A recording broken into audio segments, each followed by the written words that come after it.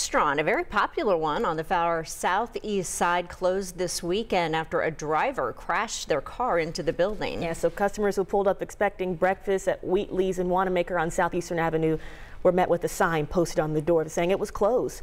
Owner Kevin Stone says the damage is so bad that it compromised the structure of his building. So right now he's still assessing the damage.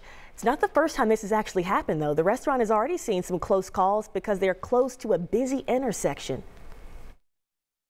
With the traffic signal here, people are frequently trying to beat the yellow or beat the red, unfortunately, but it's a pretty dangerous intersection.